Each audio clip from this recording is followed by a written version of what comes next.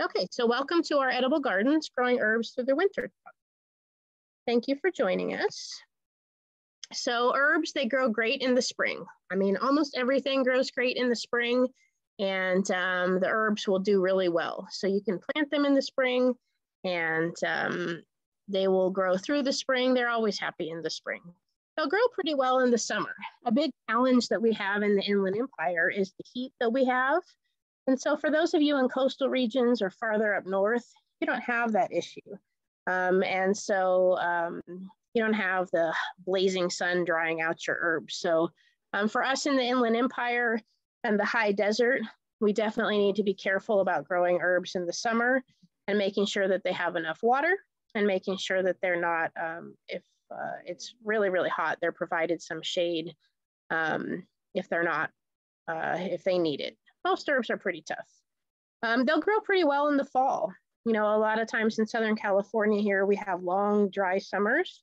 And so as you're going up into October and November, your summertime herbs or your warm season herbs will still be growing strong. You just need to make sure you're providing them with the right amount of water. Checking the soil before you water, because as the days get shorter, plants don't photosynthesize quite as much. And even if it's warm, they need a little bit less water. But we have long, dry summers, as you know. So keeping them watered is important. And then they can grow in the winter too. So that's our topic today. So herbs are basically any plant with leaves, seeds, flowers that are used for flavoring foods, medicine, or perfume. And because of that, you're dealing with lots of different plant families. So while we tend to group herbs together as, you know, by flavor, or, you know, we group herbs together, but really botanically, there's a lot of differences. And so you have several plant families. I didn't dive into the plant families for today's talk, and that's the slides. I want to add a couple photos and add that about the common families. But there are many, many families. And like the banana is the world's largest herb. So it's a seed-bearing plant that doesn't have a woody stem and dies to the ground after flowering. So herbs is a big, broad topic. And so I'm just going to sort of discuss the ones that we commonly grow and the kind of general best practices. And then we have herbs and spices. And usually spices tend to be stronger in flavor. So you have your culinary herbs, or your plants that are usually they're fresh or dried leaves to enhance flavor, or flowers. And then spices are often seeds, fruits, bark, roots, and they're harvested from different species. So that's why I say when you think about herbs and spices, it's lots of different things. And some of them are annuals, meaning they live only one season, and you replant them every year. The perennials live for many years, and some of those go dormant in the winter. And then you have shrubs. Those are the woody parts, woody plants that live for many years. You also have plants that are biennial, and those plants take 2 seasons to reach full maturity. So some of the more common herbs for our warm season are going to be basil, chamomile, chives, cilantro, dill, mint, oregano, parsley, rosemary, sage, stevia, tarragon, sweet marjoram, and thyme. And then you can see your cool season herbs are kind of a short list, but there's a lot more to it than that.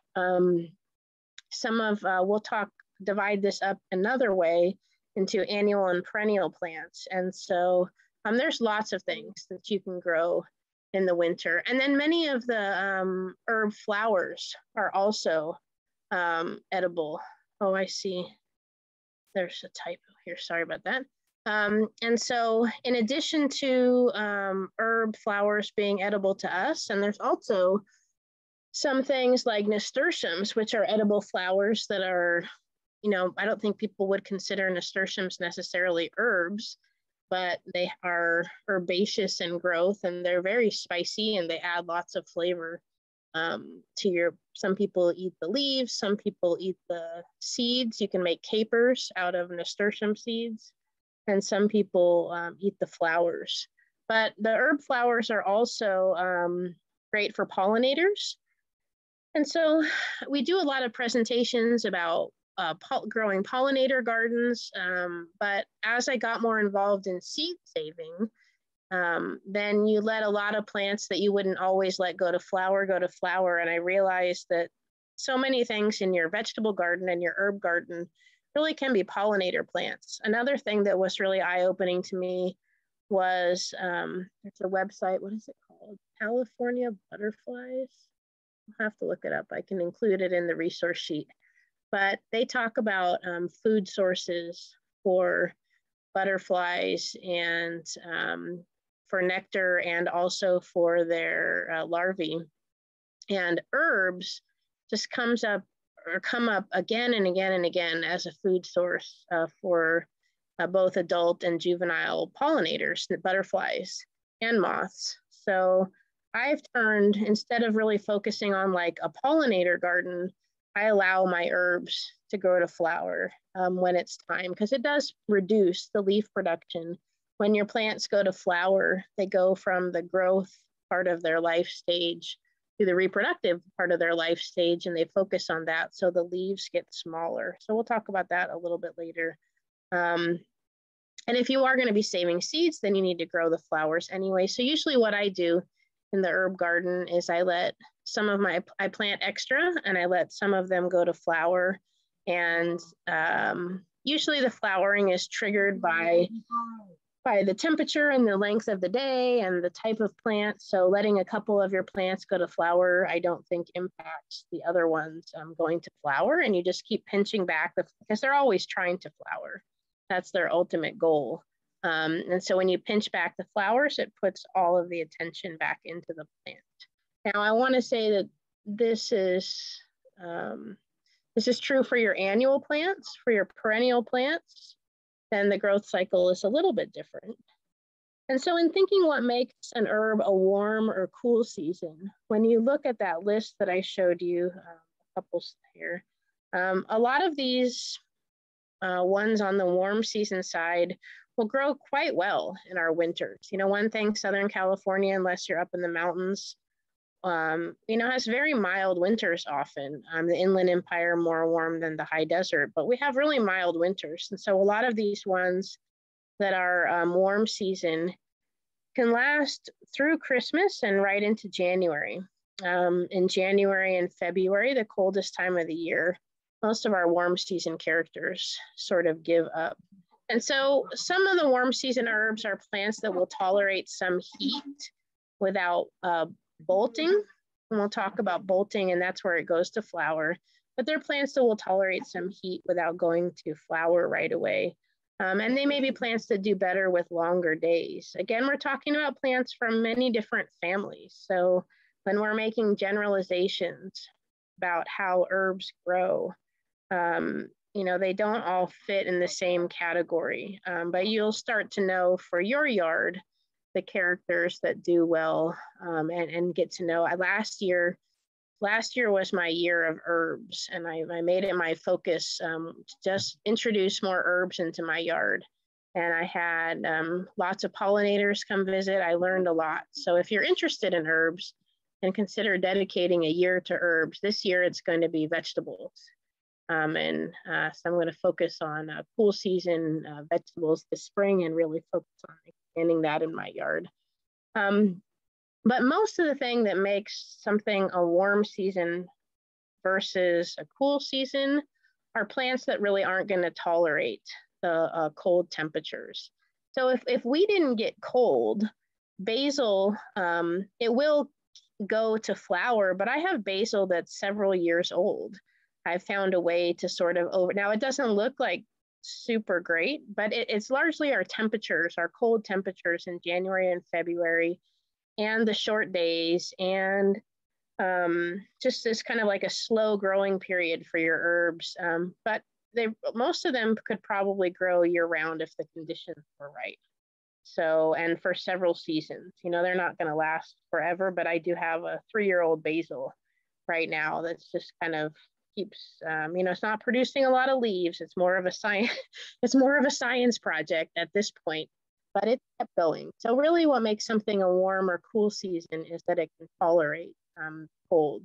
And or the in the reverse case, or that it can't tolerate the cold. So what the things that we have trouble growing right now are the things that just aren't going to tolerate the cold. And so your cool season annual herbs, you can plant them August to September in the coastal areas for a fall crop. If you're planting them from seed in the Inland Empire or the high desert, August to September might work, but it can be a little bit hot. You're going to have to provide them. So probably for the high desert or a hot summer, we would be wanting to plant from seed our cool season herbs in like September or October. And if we were doing transplants, we would be planting them anytime between like mid to late September, depending on how hot it is, to all the way up through December. You'll notice that it says for cool season annual herbs, and the annual plants are ones that are alive for one season. Then it's saying you have like a fall crop and a spring crop, but not really even for the cool season herbs, not having them annual herbs, not having them grow through the coldest time of the year. So when you are growing herbs in January and February, then you really need to be mindful that they're not getting overwatered, which we'll talk about, and protecting them from frost. A lot of these cool season annual herbs will dry out in the summer, and we'll talk in just a moment about growing them in like a sunny spot, but that's how you get them to do well through the winter. We already talked about letting them bloom to attract beneficial insects and sow the seeds and to have them self-seed if you like, but you have to be careful with that. We'll talk about invasives in just a minute.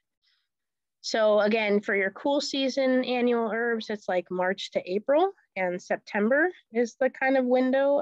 I think you can go, if you're planting from seed and you haven't started your plants yet, then you might want to wait through February, just in case we get some really cold weather, or plan on planting them in like a cold frame, which is like a little tiny greenhouse or a greenhouse. I have a few other slides at the end which have some suggestions about how you can keep them warm. For next year, your best luck in January and February with herbs during this coldest time of the year. And on the coastal areas, you guys don't get quite as cold, I don't think. So you guys don't have that issue as much. But what you want to have is you want to have mature, established plants that are going in January and February. That will be their best chance to overwinter during that harshest period. So right now we're on like the third week or whatever of January, and planting seeds right now that may be 3 or 4 inches tall in February. Just make sure you're mindful of them needing frost protection, or you wait until like end or mid part of February to get those seeds started. And then for your warm season herbs, you can start those mid-April through August, and any seeds that you start in the Inland Empire or high desert from June to August will definitely need some protection from the sun. Your perennial herbs, many of them will live for several years. I have one, a rosemary, that's been alive my entire life, so it's got to be 30 or 40 years old.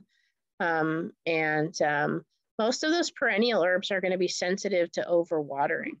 They're usually purchased as, I apologize, there's a lot of typos on here. I am not feeling well. I just got COVID tested today, and my brain is not like fully functional. I know it's in there, but it's not fully functional. I see a lot of typos in here.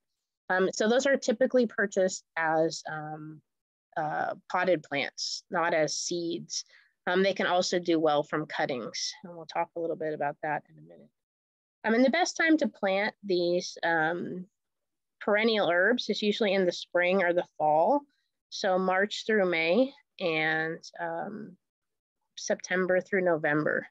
So the spring and the fall are the best times. You can plant them in the summer, and you just have to, again, protect them from the heat by providing some shade cloth, making sure that they're well watered. And you can plant them in the winter too. I planted several herbs in the last couple weeks right before we had that cold weather, and they're doing fine. I just kept them under the shade of a tree, which sort of buffers them a little bit from cold weather. And perennial herbs require little to no fertilizer and usually don't do well with mulch. So here's a list from our master gardeners in Santa Clara of annual and biennial herbs and perennial herbs. And you can see, so like basil is one that's definitely going to like the summer. Dill, parsley, fenugreek, fennel, cilantro, and the other ones here, chamomile, I've grown all of those. Chia I have not, and chervil I have not.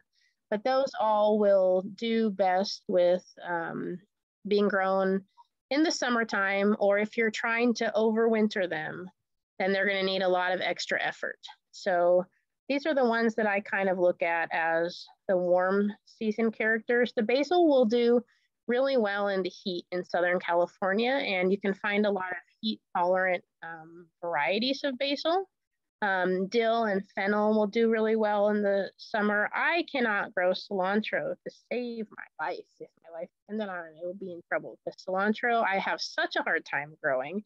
And then other people just have it take off. And I suspect my problem with cilantro is I'm inconsistent about watering. And cilantro does struggle if it's too hot or too cold. You'll notice that most of these plants are, they don't have like a woody stem. They're very soft and they are sensitive to periods of really cold. And with exception of cilantro, most of these do very well in the heat.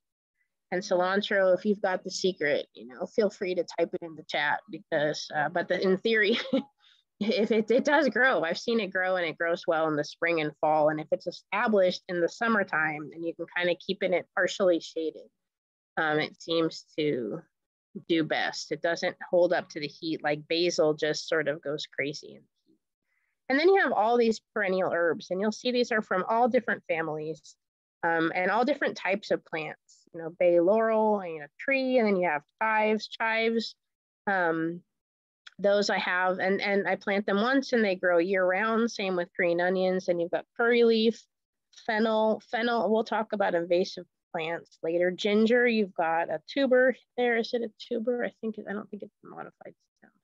Either a tuber or a modified stem. And then you have lavender, lavage, lemongrass can become very invasive, marjoram and mint, oregano, rosemary, saffron and sorrel, tarragon, thyme, turmeric, and Vietnamese coriander.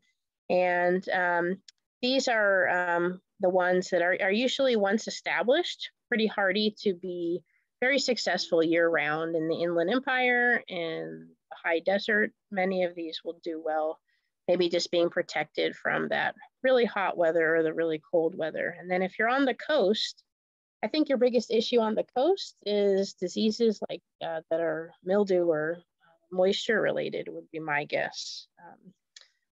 So basil, for the winter time, I have basil, and it just, when we had that cold weather, it just finally died back. So I was growing basil through January or through at the end of December, and I will replant it again probably the end of February, where I am in the Inland Empire. Same with the other sensitive ones. My parsley is growing great, really, really great. So the parsley is a good one to grow year round.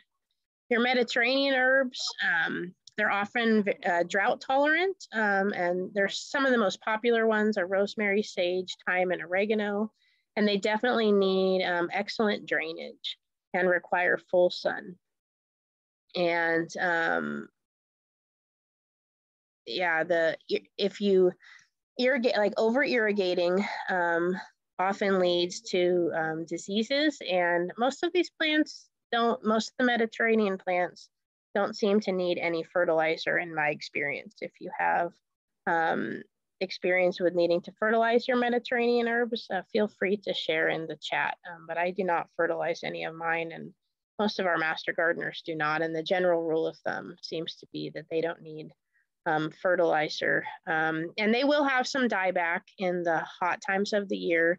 Usually what I do is I wait till it starts to regrow, and then anything that doesn't sprout out again, I'll cut back. And a lot of times I just give it a haircut.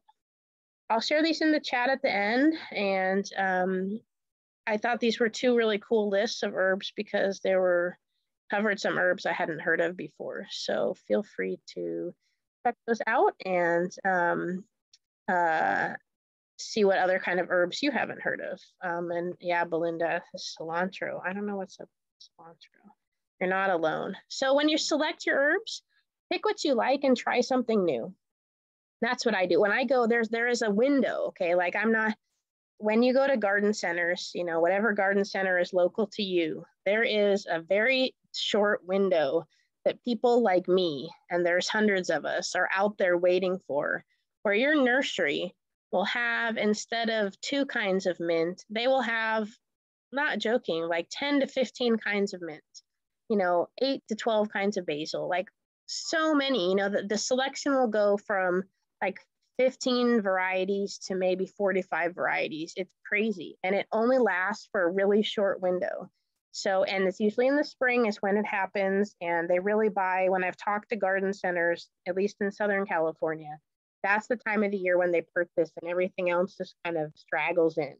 I did notice last year with COVID and people being more interested in gardening, they did have like a big purchase that they did in the fall of a lot of varieties, and maybe that had to do with the growers. I don't know what that was about, but start checking your garden centers. Like down here, I want to say maybe like late February, early March, and maybe go like, leave your wallet in your car and go once a week or something. Just keep an eye out for those, because it's about a 1.5 week window where they have so many different kinds. And I kind of go by plant. So sometimes I buy all the mint that they have and I try different mints. And some of the mints, it's so funny, like the mint is defined by or characterized by a square stem. There's lots of different kinds of mint, but some of the mint is really hardy and some of it is not hardy at all. And so I've really found it so fun to, like, one year I grew like 7 different kinds of basil. And it was so interesting to see how some of them did really well in my yard and some of them didn't do well at all. And they were all next to each other. So try new things. You want to also be mindful if something is invasive. And I listed a few of the invasive properties, but some of these herbs are really invasive. And so I have a short list of some that are particularly invasive. And then you want to think too, is it an annual? Is it a biennial? Is it a perennial? Because you might want to plant something else in that pot at another season, or you might want to I use herbs a lot of times, what I call for like foundational plants, where in between seasons in my garden, where it's not cool season and it's not warm season, the herbs are the only thing really thriving and growing. And so I use them for foundational plants. But you have to place them carefully. We work with a lot of school gardens in the Master Gardener program, and I can't tell you how many schools I've been to where a rosemary or a lavender has been planted with the other herbs and the vegetables, and after a couple of years, it takes over and takes over the whole bed, and they don't want to pull it out. So just consider where you're planting it and what type of plant it is. And then there's a couple of really cool seed catalogs, just to name a few, not endorsing them as a Master Gardeners, but you have the Plant Goods Seed Company, you have Native Seed Search, you've got Territorial Seeds, Baker Creek Seeds, and if you guys want to drop any other favorites in the chat, feel free. I remember there's one and they had mints, and they had like 45 different kinds of mints, and I was like, yeah, so hold on to your wallets. But there's so many fun herbs to grow, so just try different things. You can plant them from seeds or from cuttings or transplants. Some do better from, like lavender does best from cuttings. Some of them do better from seeds.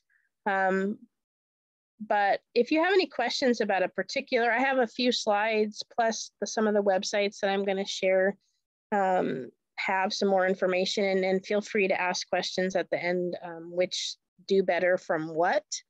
But you kind of have to just play around with it. Seeds are, I do a lot of herbs from cuttings. And usually if they're kind of a woody stem, one of the sites that I'll share talks about hardwood herbs and softwood herbs and herbaceous herbs and how to propagate them. And herbs do really well in the ground in pots. You can put them in upcycled containers. They need to be planted in full sun, and they need to be planted in soil that's well draining. So if you know, a lot of times they advertise like herbs in your windowsill, and unless you have a south facing window that gets good sun, your plant will grow, but it's not going to give you, like, you'll get a basil, but you're not going to get enough basil to grow pesto. So you definitely want to make sure that they're getting full sun. And the perennial herbs do really well in sandy soil. The herbaceous herbs, the sort of softer herbs, prefer soil with rich in organic matter, and they all want a well-draining soil. So the time to, we talked about this a couple times, and I feel like I'm giving you different times, but it really depends on the season. So for most of your cool season herbs to be thriving, like the herbs that I have that are thriving right now through the winter, which is what our talk is about, are herbs that I planted in the fall. Again, they had time to establish, and they're, you know, more than 8 or 10 inches tall by the time we get that cold weather. It makes them a little bit more hardy to that cold weather. The basil is the only exception where I have yet to see really good basils, unless you're on like a south-facing side and it's close to the house. They usually won't thrive. But feel free to, every year is different. If you can afford to, or you have seeds, or you want to try cuttings, I did a bunch of rosemary cuttings right before the cold weather and the rain, and they loved it. And I even had some lavender that I had in a bag from a workshop, and in the cold weather and the rain, they survived in the bag for 3.5 weeks, which is like remarkable. So just because it's wintertime doesn't mean you shouldn't try with these herbs. At the end, I'd like to take questions about particular challenges you have with growing herbs in the winter to see if there's other things that I haven't covered. But for next year, when you want herbs through the winter, I encourage you to plant them in about November, probably November or December. And if you want to plant right now, give it a try. We might have a warm spring or a warm winter, and they might do quite well, or you just give them a little frost protection. Never want to transplant transplants deeper than their current soil level. So if you are doing transplants, those are plants that are you know, already established in soil. You want to plant them at the same depth, not deeper. And things like lavender are very susceptible to crown rot, right where the plant meets the soil. That's usually what kills lavender, is them being too moist in that area. You definitely don't want to plant them too deep.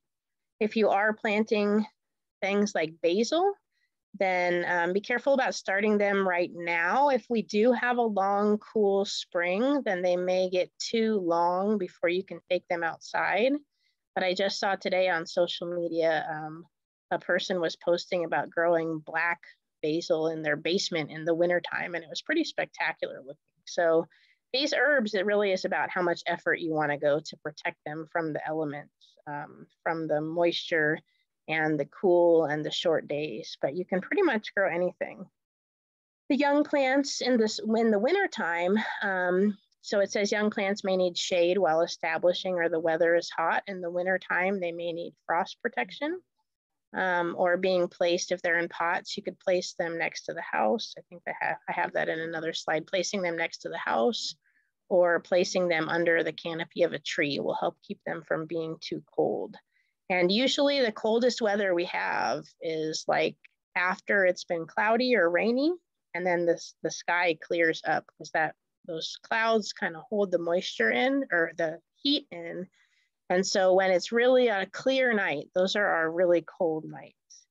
If your soil has too much clay or sand, then it can be amended with compost, but sandy is better than clay any day when it comes to almost all your herbs. But the herby ones, the herbaceous ones, the ones that are not woody, they do like some compost added. And not necessarily needing too much fertilizer, but compost. And transplants are recommended for areas where you have a short growing season. And the seeds can be started later in the winter when you have longer growing seasons. So we could start in the Inland Empire. We could start seeds for herbs anytime between like mid-February. Some people start now, and if we get, as long as the spring is warm, they're okay. But I like to go early to mid-February through about May. After about May, they need a lot of support.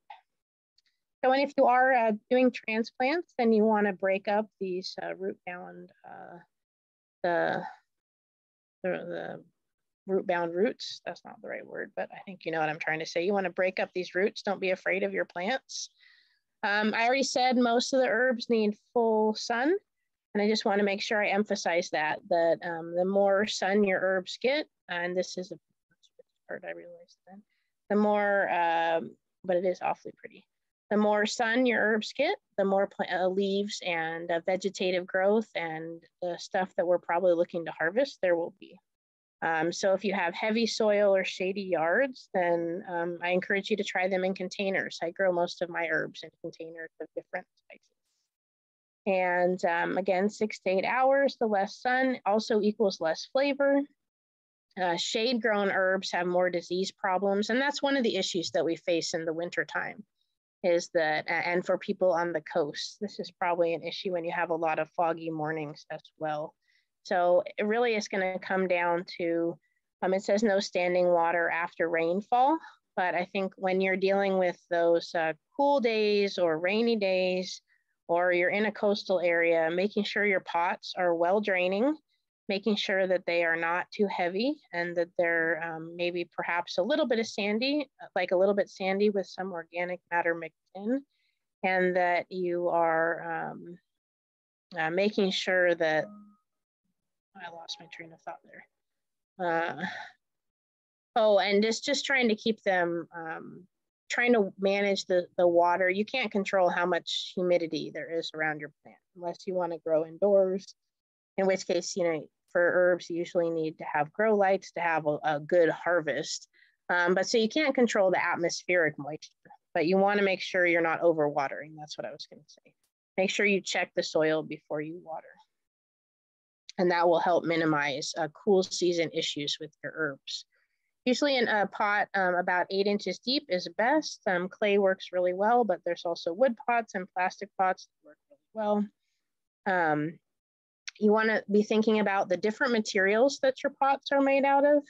And, a glazed pot that's ceramic will take a different amount of water and hold a different amount of heat than your porous clay pots, for example. So like in a cooler area, you might want that pot that's going to hold a lot of heat. But if you're in the Inland Empire, you have to be mindful that that pot is going to get very hot.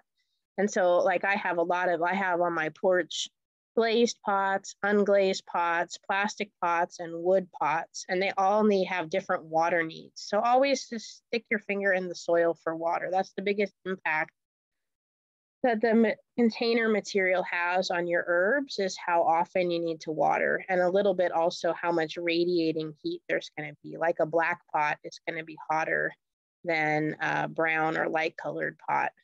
Somebody asked in the chat thoughts on companion planting with tomatoes. As master gardeners, we try to share peer-reviewed research. So from a peer-reviewed research perspective, most of what I've come across is that the benefits of companion planting need to be more mechanical than sort of plants liking other plants. So are they two plants that are growing together that utilize like a different root zone? So for example, if you have tomatoes they can grow roots up to 4 feet deep, so deep.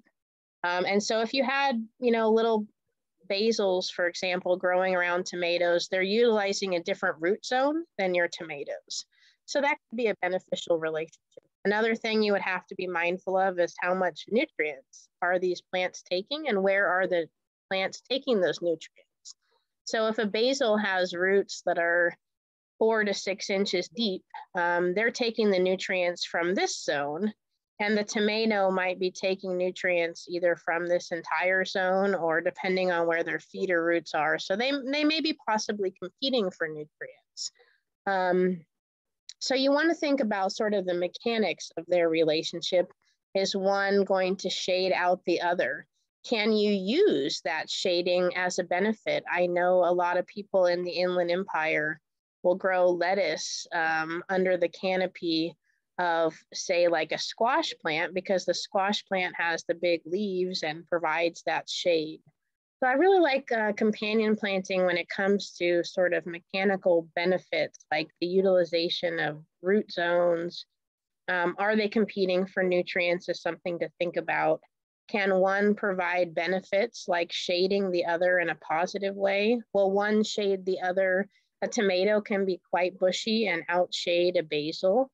And then you have the ideas of companion planting that have to do with pest management.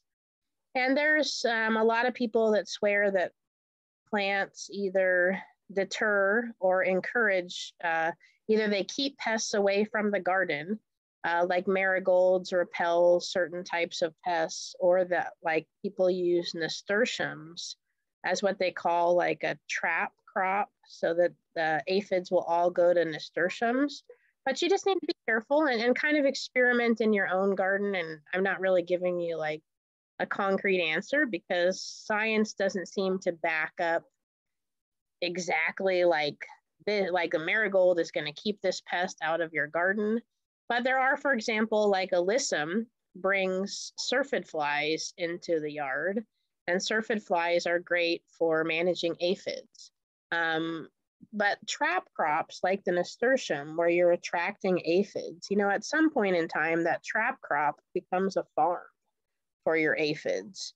So, I think you kind of need to, I think what happens, I'm a big believer in permaculture, and I'm a big believer in peer-reviewed research, and they sort of intersect in various ways. And the nice thing about what we do in our own yards is, it's good to follow peer-reviewed research, and it's really important to make choices that are environmentally friendly, but we can just try things out and see, so for companion planting, companion plant with caution, and be careful of things like trap crops, things like tomatoes like basil. That's one that you hear.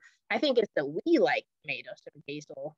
And some people swear by it, but they're two plants that need a lot of sun. They need evenly moist soil. They do well with soil that's rich in organic matter. And as long as that tomato is getting enough food and has enough calcium, then it will cooperate well with basil. So those are my thoughts on companion planting. Again, to like a plant that's repellent, for example, is it just repelling the pests to your vegetables? And those then become the most appealing plants in your yard. So you just have to think about it. That's my 2 cents. And if anybody wants to add anything else, there's some really interesting information on companion planting. And I really encourage you to give it a try and be a home scientist, a citizen scientist, and make observations and see what does work and what doesn't work. And it's funny, the more I try stuff, sometimes what I think makes something work well together, after doing it for a couple of years, I realize it's something else that I'm doing. Like basil gets wilted really fast if it doesn't have water. So for me, when I grow basil next to tomatoes, I think it's actually because the basil helps me remember to water the tomatoes more than anything else. So just try things out and see what works for you. And those are my thoughts there on companion planting. If you do have pots and containers, it is easier to manage one crop per container. A lot of herbs, very different families and have different watering needs. It's easier when you're replanting annuals, so that's something to think about. And some of the herbs want to dry out, some of them want to be a little bit moist, so having one crop per container makes that management easier. If you want to do a little bit of fertilizer with your herbs, then having one crop per container also, or per area, also works. So planting I've tried planting a plethora of herbs in one wine barrel, like half a wine barrel. And so like 10 different types of herbs in a half a wine barrel. And I had pretty poor success because really the plants had different needs. I didn't fertilize any of them, but they had different needs. So this year I did last year I did a whole wine barrel of thyme and a whole wine barrel of basil and a whole wine barrel of parsley. Way more successful because I could not water some other ones. And it really came down to the watering and a little bit the shade. I had the parsley a little bit more in the shade. So I encourage you to separate, if you are doing in containers, separate them by crops. They'll do well in raised beds. They really like, they'll do well in these cute upcycled containers. And I have a few photos to show you in just a minute, and I'll have my little comments about them. But the more soil, the more plant material you'll get. And the thing with herbs is that, like this purple basil down here at the bottom, or purple basil, you know, it's super cute and it's already gone to flower, and the leaves are probably just going to get smaller, and you're not going to make pesto out of this, you know. And so it also, you need to ask yourself, what I did with my herbs last year is I started them in February or March, and I grew them for Thanksgiving, and I let them go to flower, and I really just kind of let them be pollinator plants until I needed them this fall for cooking. I had my best show of basil between November and December, so you never know. But when you're planting them, if you plant them in the cute little containers, you'll get little tiny plants like this, but not much use. So if you don't need a lot of leaves, that's okay. But if you want a big volume of leaves and you want to sort of, you know, go sort of industrial and really be able to harvest, then they're going to need a good amount of soil. You want to make sure you take care of them like you would your other veggies and herbaceous plants. Watch for them drying out. The woody plants, like your Mediterranean plants, you want them to dry out a little bit between watering. And your herbaceous or your softer plants, you want to keep them evenly moist, but have them in well-draining soil. Fertilizer is up to you. You know, most of these herbs, the annual herbs, maybe they're only going to grow for 6 or 7 months. They really probably don't need that much fertilizer. If you want to fertilize them, then you could fertilize them, you know, if maybe every 3 or 4 months, or no more often than every month. And for your Mediterranean plants, I wouldn't fertilize them at all. I don't fertilize any of my herbs, and I get big crops. But if you'd like to, then maybe you know, once at the end of the spring and maybe once at the end of the summer. But also be careful, you don't want to fertilize your dry or semi-dormant plants. So fertilize with caution. Reach out to your Master Gardener program in your county. In San Bernardino County, we have a helpline, and we're happy to help answer those specific questions. And so then the question was grow boxes. Are you thinking of the like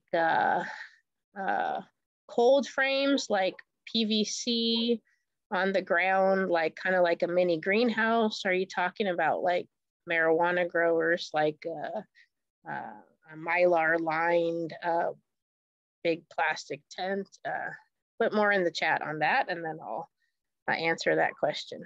And so mulch if you want to. I wouldn't do it with rosemary or lavender. They do not like their soil level messed with. But for other herbs, you could mulch to keep water in and help keep weeds down. So that's more of a personal aesthetic. And I think fertilizer is kind of a personal aesthetic too. We do want to use less chemicals. So maybe if you're going to and also remember with the herbs too, that you're harvesting and eating those leaves. So you need to be very cautious about what you spray. And I kind of go toward the less chemicals, the better idea. More about self or controlled watering. All right, give me just, I'm telling you, my brain is not all together there. Give me just a minute to ponder that question, and let me go through a few more slides, and then we'll get back to that, okay? Sorry, I'm not 100% today, and I'm disappointed. This is one of my favorite topics, so hopefully what I've said, except for my typos, has made sense. I love growing herbs. So bolting is something that I've mentioned in a few different ways, which is your plants going to flower. And so the plants that do better in the cool season, so we talked at the very beginning about warm season and cool season herbs, and that the warm season herbs are plants that usually just don't tolerate the cold weather. But they will grow through, like if it didn't get cold, they would grow through the season. Eventually they would go to flower, but they can grow on for quite some time. And then for our cool season herbs, parsley is one that I can think of off the top of my head. Cilantro is really sensitive to the heat. Those are plants that as soon as it gets warm, they tend to go to flower. Broccoli, for vegetables, you got your broccoli and cauliflower and cabbage. They'll go to flower right away if it gets too warm. And so if you're going to harvest seeds, then bolting is not always a bad thing. It's a nectar source for your pollinator insects, and even sometimes birds and your other nectar loving animals. And so, it's not always a bad thing, but I was taught when I was a kid to pinch back the flowers. And if your plant goes to flower and you want to still harvest the leaves, then you want to reach down the stem of the flowering stalk. It is a little bit different. So if you have all of your leaves down here, they have sort of like a different stem. For most of your herbs, it will send up kind of a thick stem, and you want to cut it back all the way down here at the base. Try to find the base of that thick stem and where it starts to have the more leafy areas. And that should encourage the plant to re-leaf again and put more energy into leafing. But usually once the plant has sort of gotten the signal that it's getting warm or that it's time to reproduce, it's just going to send out another stalk, and you're going to keep cutting them back. So another way to deal with that is to do something called succession planting. So, if you have 10 basils and it gets really hot, or you have cilantro and it goes to flower and you don't want it to go to flower, or parsley and it goes to flower, then, you can keep cutting back the flowers, but it's only going to buy you a couple more weeks or a month. It's really not going to buy you that much time. It's going to keep sending out a flower stalk. So I just let it go to flower. But say you planted all your basil, say you planted your parsley, in November, then maybe consider planting some parsley at the end of December, and maybe some parsley again in the end of February or the beginning of March. And so that will also, because even though the plant bolts in response to temperature, then it also has to do with how old the plant is. So if you have a plant that you planted in November and it starts getting warm in February, that plant is definitely going to know, like if it's an annual plant, it's going to know it's the season's almost over, it's time to go to flower.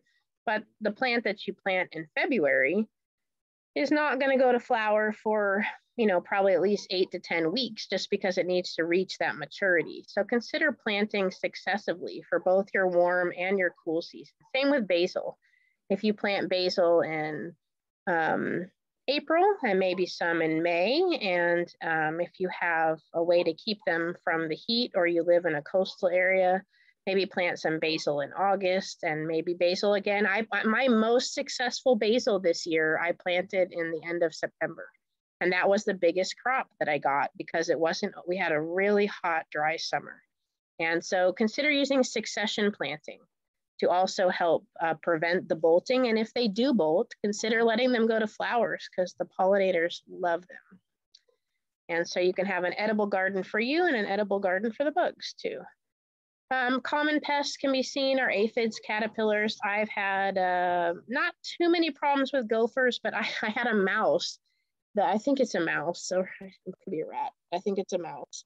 And I planted some, and kind of like on the side of my driveway in some random spot, and it didn't touch any of them for like 8 months. And then it got really hot and really dry. And first it ate my sage. It went through and ate all of the sage. Then the next it went through and ate all of the thyme. And then the next it went through and ate all of the mint. And then it went through last and ate all of the fennel. So it was kind of funny, because you could tell what it liked and it didn't like. It was very selective. It could have also been a rabbit. Rabbits like my herbs.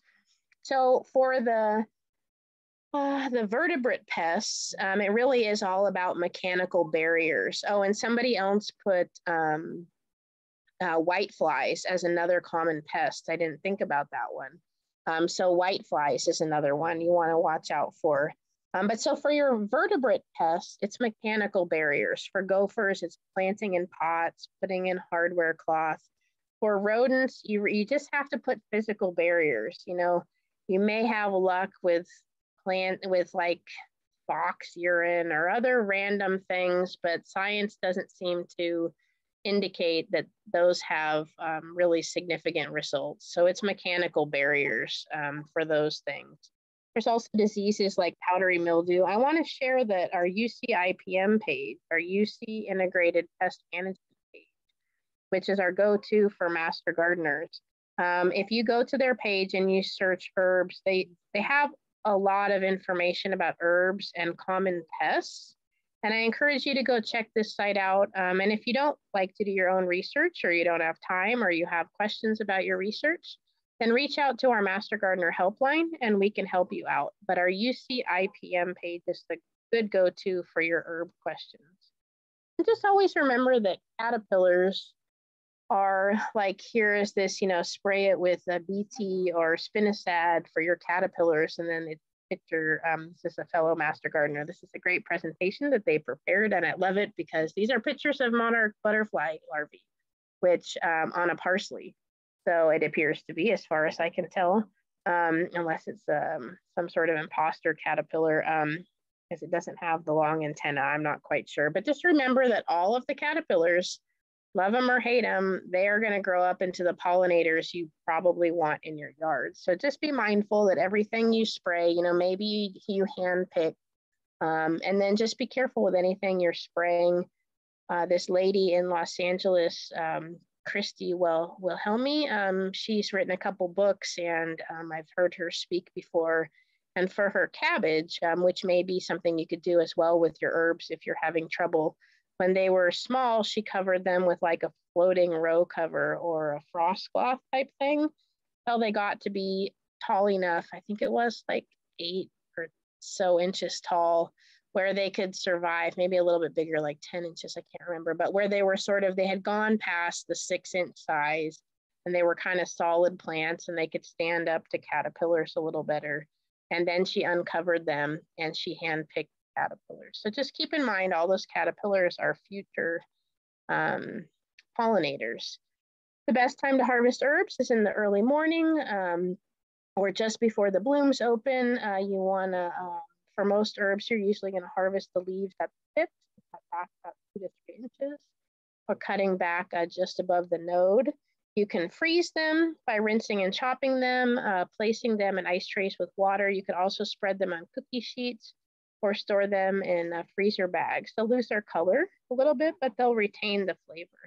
Then you can air dry them, dehydrate them, or microwave them. Be careful in the microwave because they will like spontaneously combust.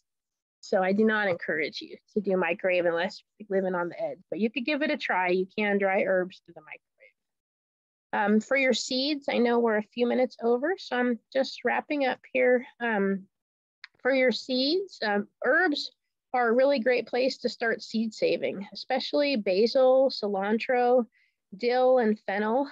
Very easy to harvest the seeds, very easy to find the seeds. Mint seeds are so tiny, it's crazy. And the seeds are pretty easy to start. But some herbs are really invasive and they'll spread really easily by seeds.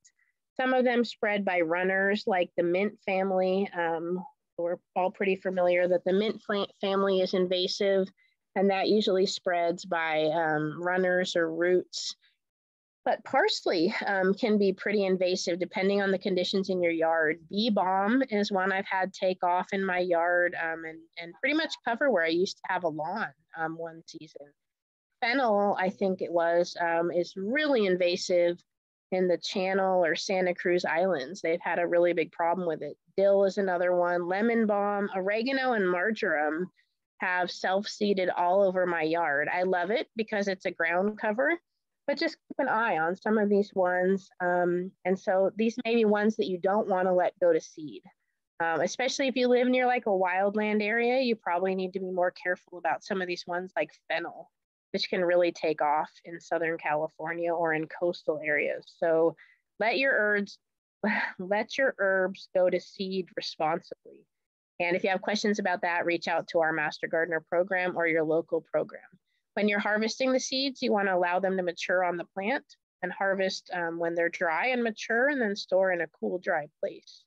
If you want to know more about harvesting cool season veggie seeds and herb seeds, tune into our talk that we'll do in February. And I'll put it on our calendar if it's not there already soon in the next couple of days. Really quickly, since we're over, I just want to talk about one of my favorite things, which is the 3-tiered herb garden. And the idea is 3 pots stacked on top of each other that are successively larger. Usually this bottom pot is like anywhere from 16 inches or 14 inches to 2 feet, going all the way up to this little pot, which can be 4 to 12 inches, depending on how big. And the thing I love about it is you have like different microclimates, because you have the top, which is a drier area, and the bottom, which is a more damp area. And it also tends to keep moisture in the core. Because the pots are stacked, you get sort of like that, cooling effect in the summer, and you get sort of a warming effect in the winter, and the moisture tends to stay. So what happens, and you want these pots to have drainage holes. But what happens is the plant you put in the top pot, the roots often grow into the second pot, and the plants you put in the second pot, roots grow into the third pot. And I'm notorious for not remembering to water my plants, and I do really well with these. I also like the smaller ones because they're easy to move around if you get a hot spell or a cold spell. And there's lots of different configurations you can do. So I'll just show you real quick.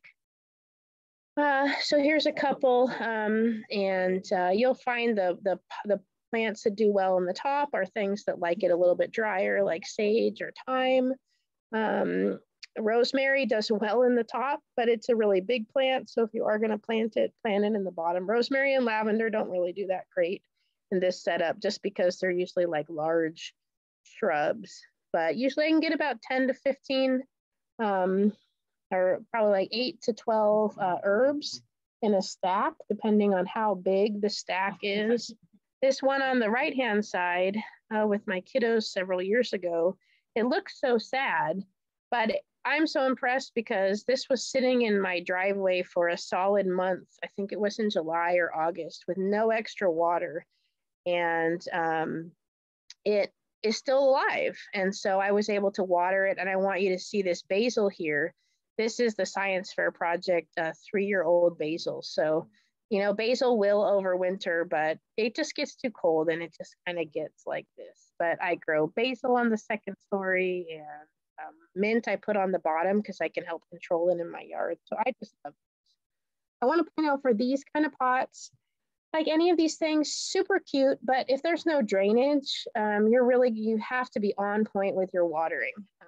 And I promise I'll wrap up in like the next couple of minutes, but you really got to be on point with your watering when it comes to these pots with no drainage. These ones are cute. Just imagine whatever's below that is probably going to get kind of muddy. These are great. Some people are concerned about edibles in cinder blocks. So if that's something, cinder blocks do give off some chemicals or leach some chemicals. So just think about that when you think about what you plant in cinder blocks. I usually plant ornamentals there. You can grow a lot of herbs, a lot of plants in gutters, and things like chives or onions or shallow rooted things will do okay. Lettuce does great, but a lot of the herbs are pretty deep rooted plants. Here's another example in the center of one that probably these are pots set into something. They definitely need drainage bowls. And then this one on the lower right with it's like a shoe rack for a door. Super cute, but unless they are taking these out, watering them and letting them dry, just keep in mind that these are going to look super funky. They're not going to be all clean and white. And not very much room for that herb to grow if you want to get a big harvest. Things that spill out, like your thyme or oregano. Those can do well with a little bit less soil, but if you want a big crop, they do need some soil to grow. So just wrap up, and then I have a few slides that we can scan through while you ask questions, just to look at some pictures. The special care for herbs in the winter is basically to protect them from some frost. Some of you guys are joining us from coastal areas, and humidity is going to be another issue for you that we don't really have to face very much in the Inland Empire. The best way to avoid things that are waterborne pathogens, mildews, and fungus is going to be to prevent the water from sitting on the leaves.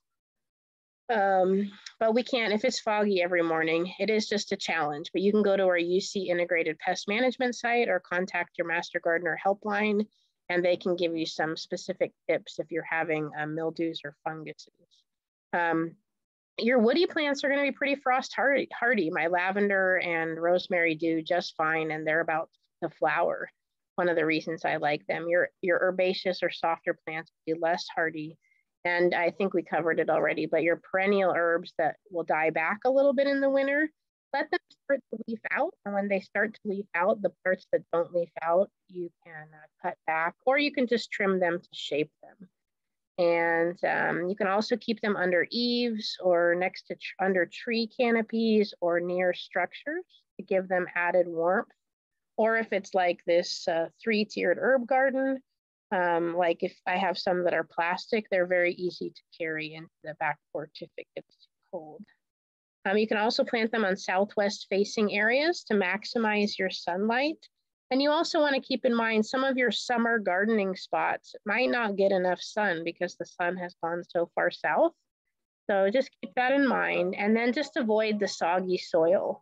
Make sure your pots are well draining, and if you have any kind of berm around your pot, your plants in the ground, then breaking those berms and just watching, or maybe in the future planting on a little bit of a raised mound so that they're not sitting in this rain if you're in an area where that's a problem. So I'm just going to go through, we got basil, there's some cilantro, oregano, parsley, caraway, got rosemary, which is flowering bay, a great tree to have. It can be a really big tree.